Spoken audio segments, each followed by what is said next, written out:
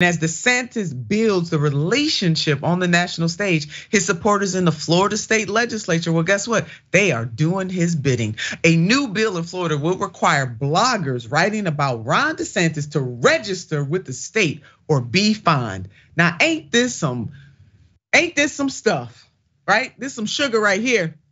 The bill introduced by GOP lawmaker Jason Brodeur would require the following. Let's share it with our viewers. SB 1316 will require any blogger who writes about DeSantis and is paid for their work to register with the State Ethics Commission or the Florida Office of Legislative Services.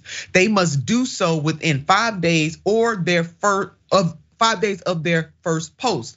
Writers who do not file their reports on time should be fined $25 a day, the bill suggests. A blogger can be fined a maximum of $2,500, the bill reads. This reporting is coming from the Business Insider. Make no mistake about it, America, Unbossed viewers, this is intimidation in the highest order. And the Attorney General of the United States of America needs to come on up in here. Some investigation needs to happen behind this. This is DeSantis hasn't officially expressed support for this bill, but he doesn't have to officially express support for the bill because they doing his bidding. You can imagine what's happening behind closed doors. This is literally a direct pull from the Trump playbook.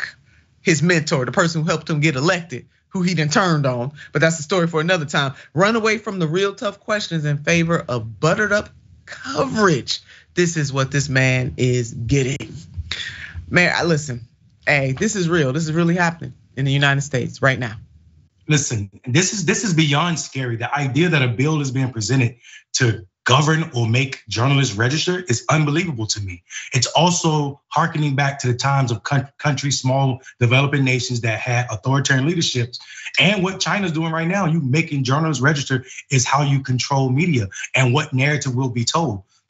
We already know what would happen. If you're a blogger writing against DeSantis, your paperwork, your certification will be held up. Come on. Bureaucracy, so that the messaging that is put out is one of patriotism, nationalism, and also unity, but it excludes people. This is a scary time. This idea of journalists registering is the silencing of one of the first, the indoctrination of, or I should say the doctrines of the First Amendment. And everybody that's sitting silent about this should be afraid, completely afraid, especially when we see Fox News' ability to lie about everything and then go on record and say, yeah, we were lying. We knew our personalities were lying, but we still put it on TV.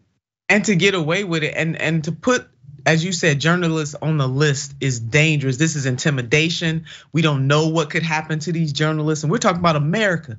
This is supposed to be United States of America. And the fact, more mainstream media outlets, I hope, will start to talk about this. This is chilling.